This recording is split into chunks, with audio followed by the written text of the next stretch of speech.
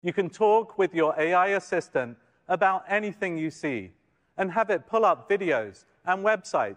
A camera and microphones give Gemini the ability to see and hear the world.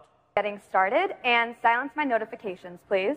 Okay, I've sent that message to him and muted all your notifications. You put it on is the real world around you through transparent lenses. That's called optical see-through. Aura runs apps from Google Play just like a headset, so I can make my own full-size workspace. Something extraordinary just happened in the wearable technology space that could fundamentally reshape how we think about computing interfaces, and the implications go far beyond what early prototype images suggest. Google has just officially announced its return to smart glasses with a 2026 launch for Project Aura, and the entire industry is already asking one critical question. Is this the moment Google finally beats Meta in the race for mainstream wearable computing? Something extraordinary just happened in the wearable technology space that could fundamentally reshape how we think about computing interfaces, and the implications go far beyond what early prototype images suggest. Google has just officially announced its return to smart glasses with a 2026 launch for Project Aura, and the entire industry is already asking one critical question. Is this the moment Google finally beats Meta in the race for mainstream wearable computing? And of course, within minutes of the announcement, social media did what social media always does. It turned the early prototypes into a meme factory, comparing them to everything from blind person goggles to mini VR ski masks chopped in half, to medical eyewear that doctors wear during surgery. Jokes about ads appearing on your eyeballs went viral. Some commentators said Google fundamentally misunderstood AR by placing giant YouTube windows directly in users' faces. But beyond the memes and the initial skepticism, the real story is much bigger and more strategically significant. Meta has the style with their Ray-Ban collaboration. It has the popularity with millions of units sold, and it has the momentum in terms of social acceptance and mainstream adoption. But Google has developed one feature that Meta simply cannot match with their current technology: true augmented computing. A giant virtual screen that floats in your physical world and runs real Android applications in space using Gemini's vision capabilities. This isn't about simple notifications or short text replies, or a camera designed primarily for live streams. This is a genuine computing interface sitting directly in your field of view, controlled by your hands, your voice, and your eyes working together.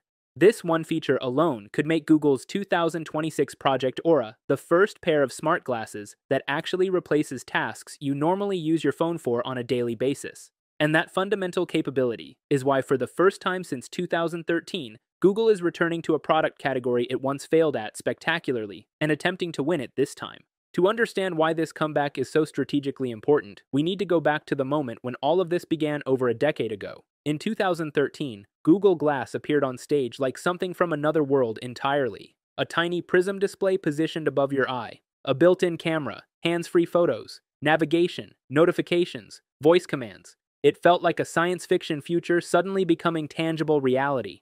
But while the fundamental idea was revolutionary, the timing was absolutely disastrous. People weren't ready for cameras on faces in everyday social situations. The privacy debate became completely unmanageable. The LEDs that were supposed to clearly indicate recording were too subtle for bystanders to notice. Bars and cinemas banned glass instantly. The term glass hole appeared in mainstream headlines to describe wearers. And beyond social acceptance problems, the hardware simply wasn't ready for prime time. It overheated during normal use. The battery drained quickly, often within an hour. The display was small and awkward to view, and there was no artificial intelligence sophisticated enough to give the device real intelligence that justified wearing it. By 2015, glass was dead for consumers. It was remembered not as a technological breakthrough, but as a cautionary warning about launching products before markets are ready. Fast forward a full decade and everything has fundamentally changed. Not just the underlying technology, but human behavior and social acceptance. Meta proved definitively that people will wear smart glasses as long as they look normal and fashionable.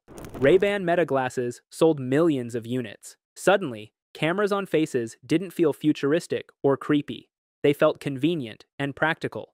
At the same time, artificial intelligence transformed from a novelty feature into the core interface people rely on daily. Large language models like Gemini can now see the physical world, interpret images accurately, translate text in real time, understand objects, and overlay information with accuracy that didn't exist anywhere close to this level in 2013. And AR optics have matured dramatically. Waveguide displays, once dim and prohibitively expensive, can now project bright, clear imagery even outdoors in direct sunlight.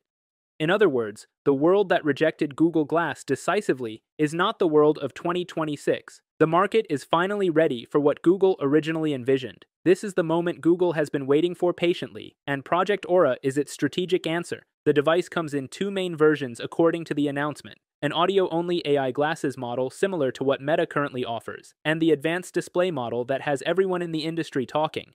The display version is where Google believes it will definitively beat Meta in functionality. Instead of a tiny notification UI that shows basic information or a simple chat overlay for messaging, Aura gives you a 70-degree field of view AR display. That's enormous for consumer glasses. Big enough to watch a full movie comfortably, read entire documents, open 3 separate apps at once in different windows, or place a navigation screen floating above the actual street as you walk through a city. Meta's Ray-Ban glasses don't offer this capability. They can't. They don't have AR displays at all. They are excellent devices for capturing content and running voice assistant features, but they do not replace the phone or create a new computing surface. Google's display fundamentally does. The display technology is powered by X-Real, a company that spent years perfecting waveguide optics, specifically for lightweight AR glasses. Their projection system achieves brightness and clarity levels that earlier AR devices struggled with, especially in outdoor environments. This is precisely why Google partnered with them. Instead of building optics from scratch and potentially repeating past mistakes, Google is using one of the most mature optical engines currently on the market, ensuring Aura is not just futuristic, but actually usable in real-world conditions. The second major breakthrough solving past problems is the compute puck. Unlike the original Google Glass, which attempted to stuff all electronics into the frame itself, creating heat and weight problems, Aura moves the processor, battery, antennas, and thermal management layers into a compact puck you can clip to clothing or keep in a pocket. This keeps the glasses themselves light enough to wear all day without discomfort, and completely solves the heat problems that plagued glass by moving thermal generation away from your face. It also lets Google scale performance up significantly in future models without redesigning the entire eyewear. The puck is likely running a custom Snapdragon XR chipset, optimized specifically for AI tasks and low-power projection. And since the puck contains a much larger battery than what could fit in glasses frames, Aura won't die after an hour like early AR headsets did. You're looking at all-day battery life comparable to smartphones. Gesture input is also a core part of Aura's interface. Google confirmed that you can pinch, zoom, drag windows, and rotate virtual screens using simple hand tracking without touching anything physical. And for the first time, Google is integrating eye tracking into glasses, not for advertising purposes, but to allow natural interaction with UI elements by simply looking at them. Your gaze becomes a selection mechanism. Then there's Android XR, the operating system that ties everything together into a cohesive platform. Google isn't launching Aura as a standalone gadget that lives in isolation. It's launching an entire XR ecosystem designed to run real Android apps in 3D space. This means messaging apps, maps, YouTube, Gmail, translation tools, work apps, and even entertainment apps can appear as floating windows anchored in your physical environment. Developers don't need to start from zero creating entirely new applications. They adapt their existing apps. Meta doesn't have this platform advantage. Apple is building its own with Vision Pro, but that device is too large and too expensive to scale down to glasses.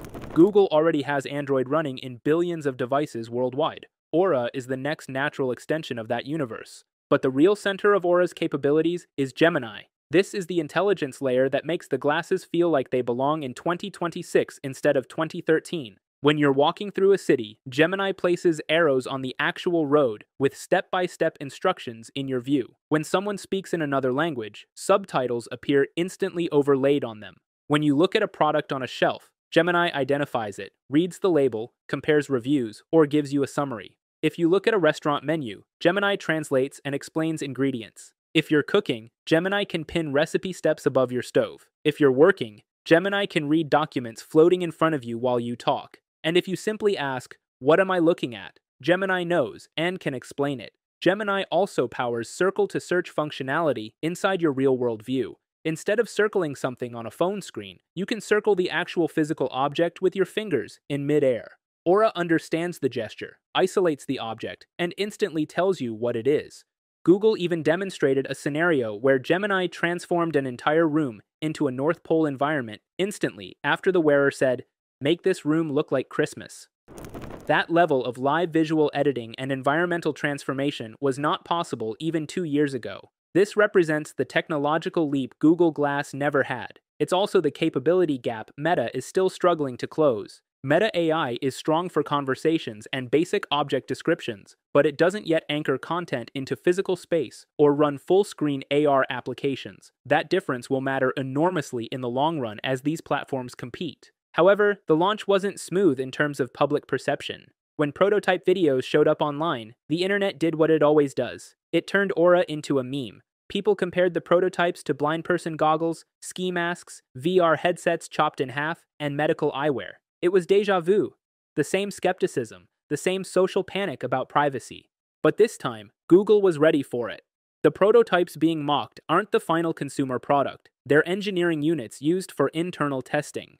The actual consumer models are being co-designed with Warby Parker and Gentle Monster, two companies that specialize in making eyewear fashionable. Aura is meant to look normal, not like a science fiction prop. This is the Meta Ray-Ban strategy, but taken further because Google is building both fashionable frames and a full AR computing stack. Samsung is also deeply involved in this project. Over the last 2 years, Samsung has quietly acquired dozens of XR-related patents covering projection technology, gesture sensors, eye tracking, and thermal design. Their partnership with Google means Samsung will likely supply display drivers, processing modules, and manufacturing expertise for Aura. This ensures the glasses can scale globally, not just exist as a niche experiment. Privacy has been re-engineered from the ground up based on lessons learned. The camera includes a large, unmistakable recording indicator. Image queries require explicit activation. Data logs can be wiped instantly. And Google acknowledges publicly that smart glasses don't fail because of bad hardware. They fail because of bad social acceptance. Aura must feel safe to people around you, not just to the wearer. That lesson cost Google billions in 2013.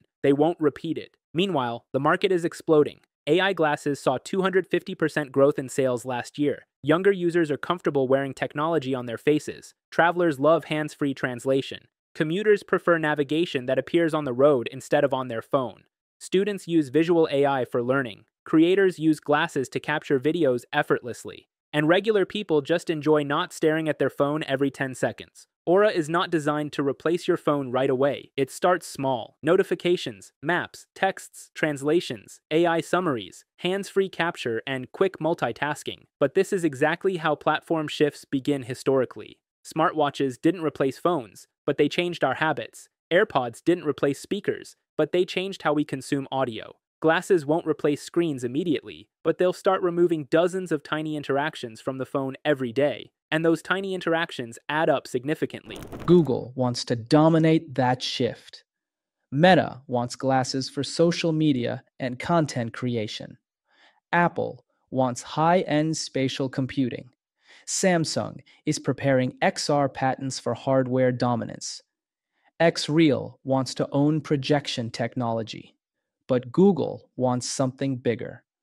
To be the company that understands the physical world visually in real time through Gemini. Aura is the interface for that vision.